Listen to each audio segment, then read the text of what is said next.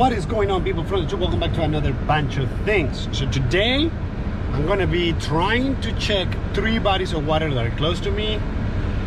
Some of them I don't know if you can fish in there, some of them says that you can, so we're gonna go and check them out. So I don't know what's gonna happen. I'm having a late start. I just had to take care of some stuff in the house, but we're gonna give it the best run that we can. We've been in a heat warning for few weeks now, and it's been brutal. So today it's kind of overcast a little bit. The temperature is rising, but it's not as bad. So I'm gonna go and see what we can see. I don't know if I'm gonna get any fish, but at least we can just get the lines wet and learn stuff. So let's go. All right, so I'm in the first spot and there's nobody here. Actually, I could see some turtles. I kind of walked to the edge there. It's a park, so there's no one. There is a lot of water, but it's really shallow.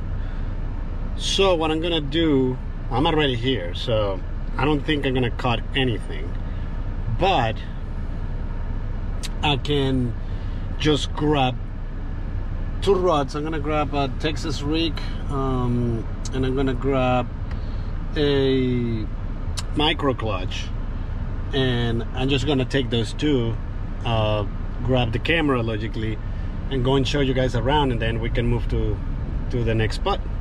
So let's do it. I just realized I left my cable for the battery bank, so I'm gonna have to be really conservative with the battery because I don't have a way to run my bank. Maybe if for the next spot that I'm going, if I need to go through the house, I'll stop really quick and grab the cable. But for now, we're gonna have to save some battery and just do what I can here. I'm gonna cast a little bit on each corner for a little bit, and then pack up and just move to the next one. All right, first spot. We're gonna start casting and see what happens. I see a lot of turtles though, so I can hear them jumping in the water. You can tell that some people have been fishing in here. There is a lot of trash. So let's start with this little tiny blade, see what this does for us. Let's move this way.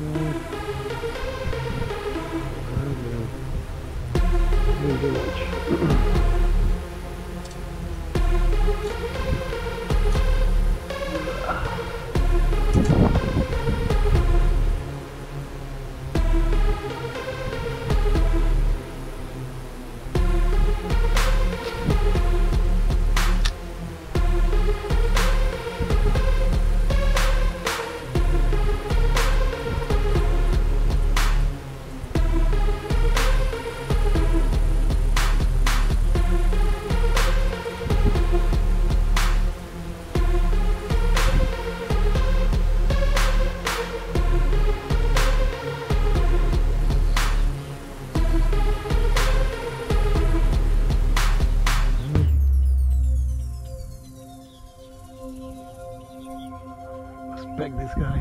Let's see. Let's see what we can do with this guy.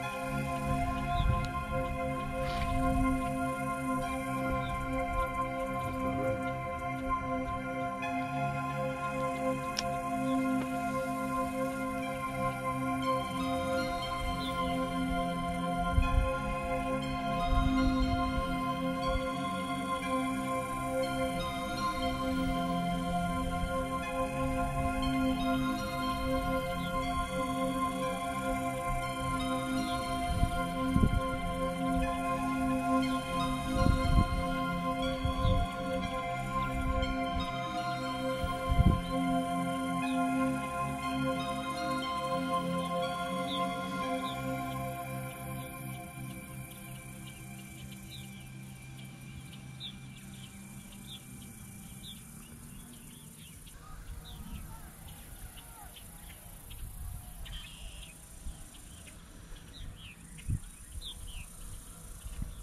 time to move to the next little spot. I'm gonna do another more casting in another area, and then we move to a complete different spot because I don't think we're gonna have too much luck here. So we gotta save battery and time. So let's go. I'm already sweating my life off. But here we go. Let's try this little corner here and see what is it.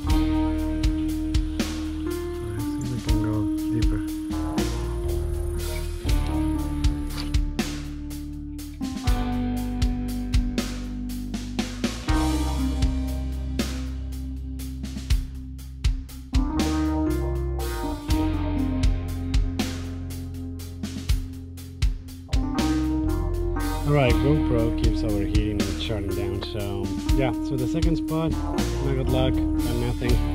So I'm gonna go to the car, get to the next full spot and try that there. Alright, so the first spawn was unproductive, so we are going to head to spot number 2 and see what we can see there. There's another guy now fishing here, but I think that he's going for catfish. So that might be one of the things in the spot. Now, I talked to him earlier and he said something interesting. He says you will not get any good fish or any fish in here with any artificial lures. You gotta go with live worms or mealworms or crickets, stuff like that. You will not succeed with artificial lures. So, and he said that that kind of like goes across all these city parks. So, and that's what we're tackling today, is just city parks. So we'll see.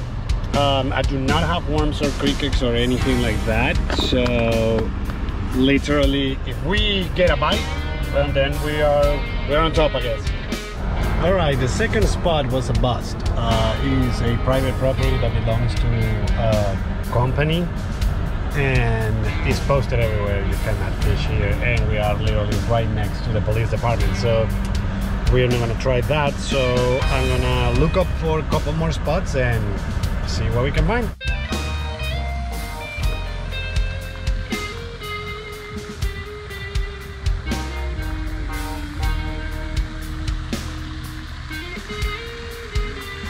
Right, so on this one, it doesn't seem that we have much here going on, so I'm gonna try to find another one. This one is a small little park lake, little park pond, but once again I see baby bluegill, but the areas where I'm pretty sure you can find fish is not accessible because that belongs to some residents. So, and I cannot cast all the way there. Maybe towards the raider, but so there's turtles everywhere, so might not have any luck in here either.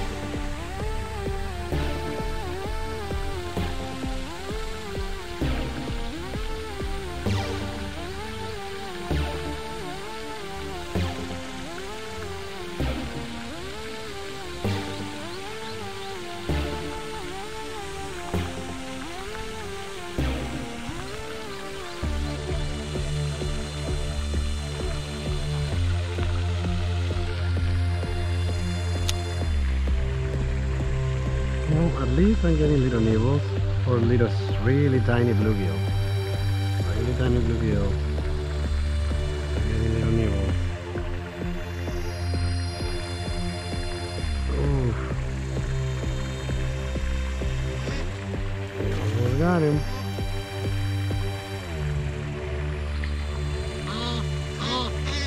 small though.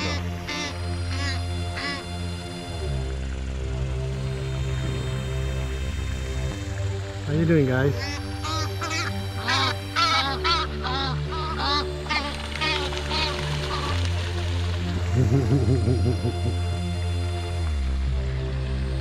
These guys, how they're peeling off the plastic. Ooh.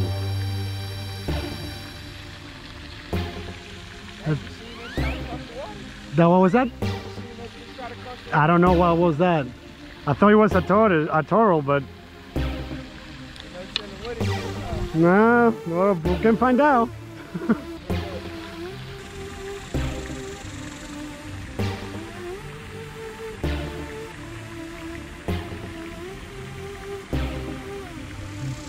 Skunk.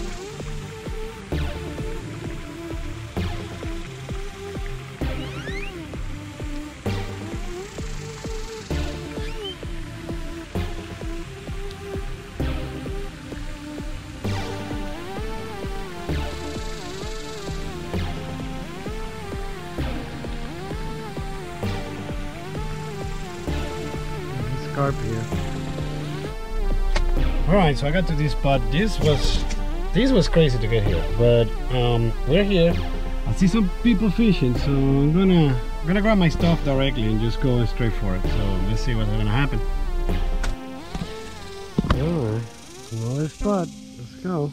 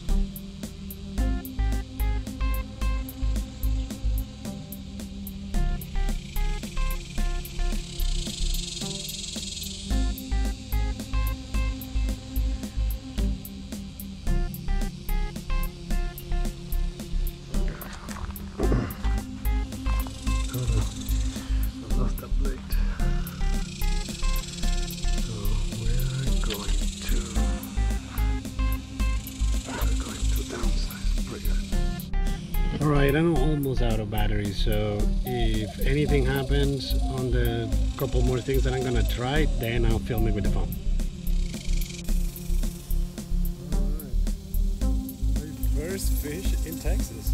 It's a little baby bluegill. Not downsized everything. Let's go. Alright, fish number 2 in Texas. Now this one is a bigger one. Alright, so we're all the amount of stuff that I bought in California.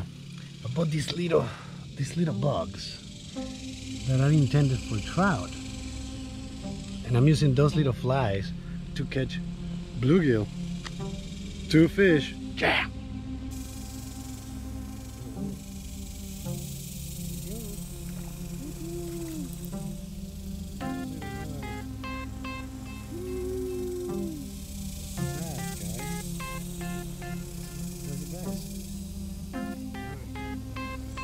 That little guy swallowed that thing whole. So there we go.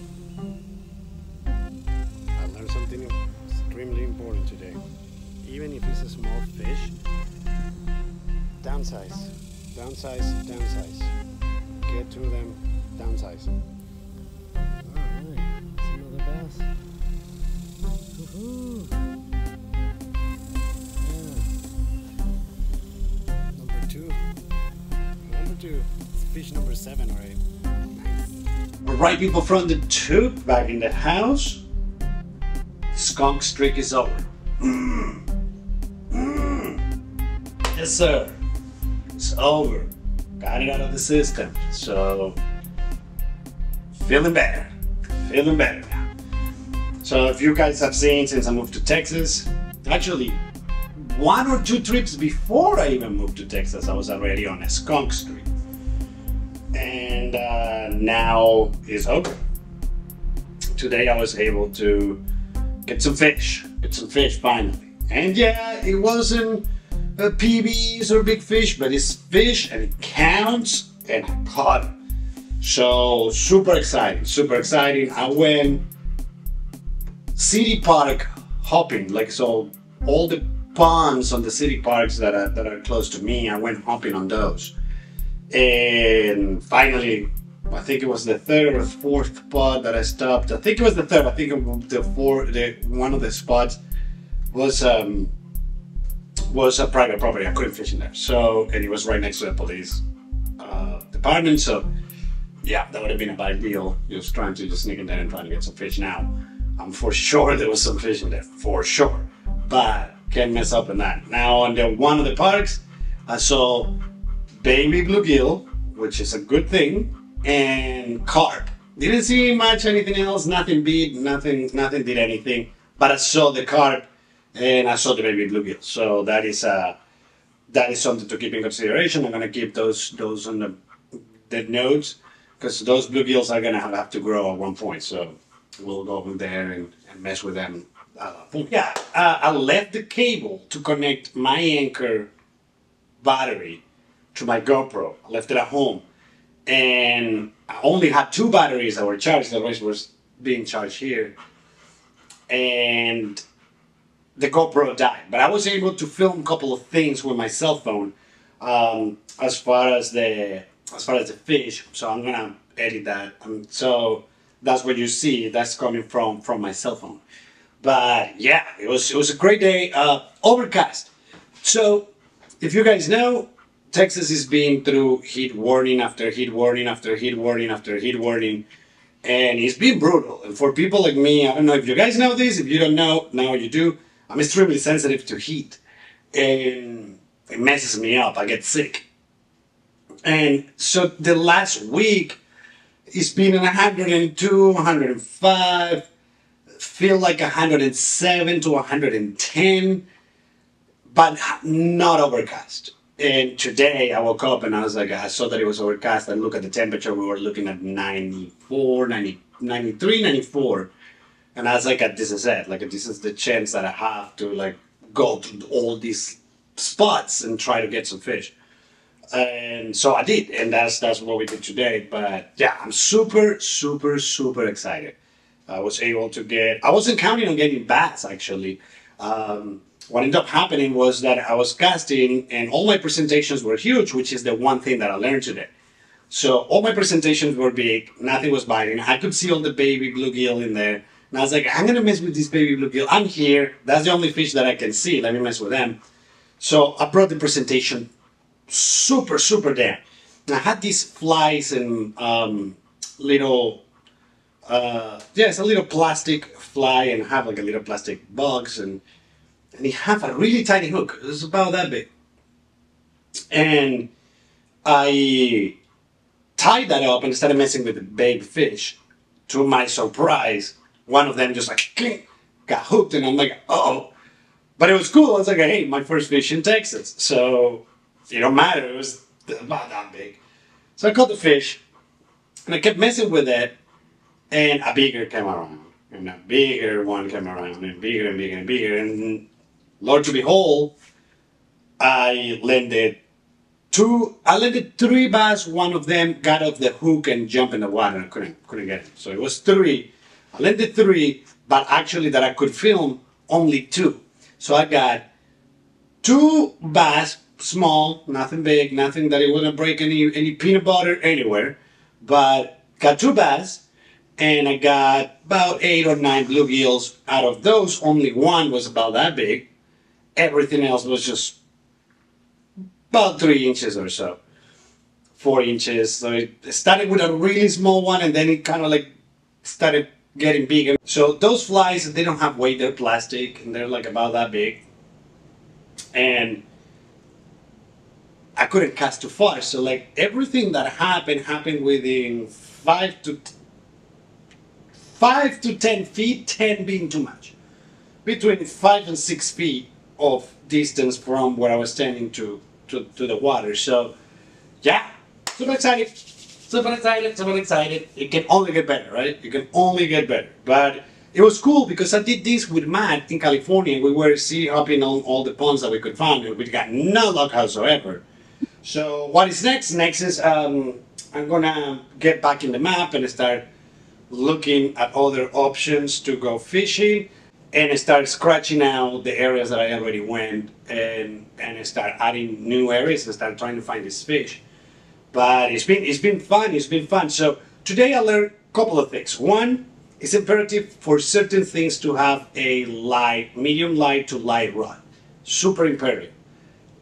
More in these kind of scenarios where I had to downsize super small. So being able to have a light rod that you go, one, your sensitivity is a little bit better, and two, being able to maybe catch those little tiny things a little bit farther out.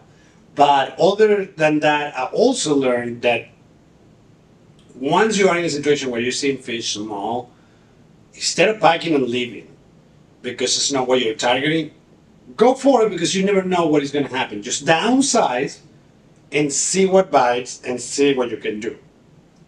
Because in this case, I wasn't expecting those bass, to be quite frankly honest with you. And that park that I was today, there was no signs of any species of fish. It says that there's fish.